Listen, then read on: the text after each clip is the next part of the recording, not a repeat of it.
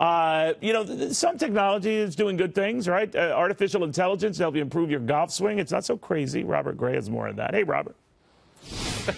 Hey, Neil, you guys are talking about the late 90s. Sort of took me back to the Big Bertha days. You remember that? Callaway Golf, of course, bringing that to the market. The stock was at record highs in the late 90s.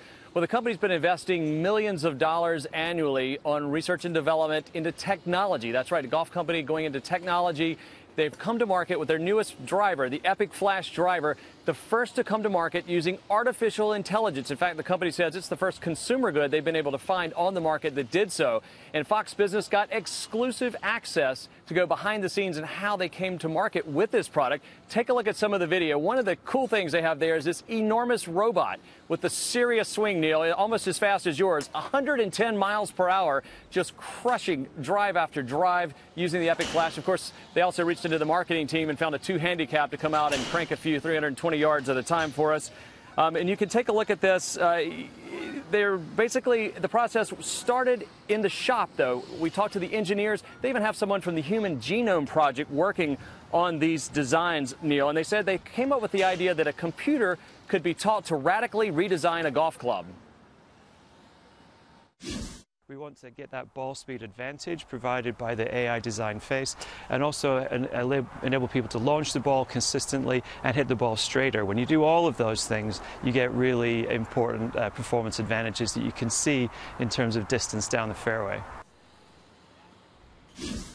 And, Neil, they're also using 3D printing technology to create some of the prototypes. They also do that on right there in the shop. We also saw some other designs there, and you may see in the video there's a putter there, some other club designs that could be coming down the line. They wouldn't confirm when or if those would come to market. The secret sauce, it's inside the club head. We got to see that, the unique pattern of waves and ripples. And they told us that the computer can run many more simulations. Think tens of thousands of simulations, 10 or 15,000, whereas a human engineer may only run about 10 on each club. And so far, the market seems to be buyers out there. Neil, the club has been the #1 selling model since it debuted in January. Pro golfers have won, what else? What other number would it be? 18 tournaments worldwide so far this year with this. And next week, all eyes will be on one golfer in particular.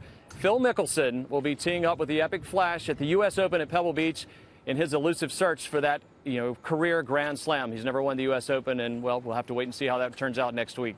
Forget professional golf. Have they conquered miniature golf? Is there a way they can scientifically get it right through the clown's nose? I guess not.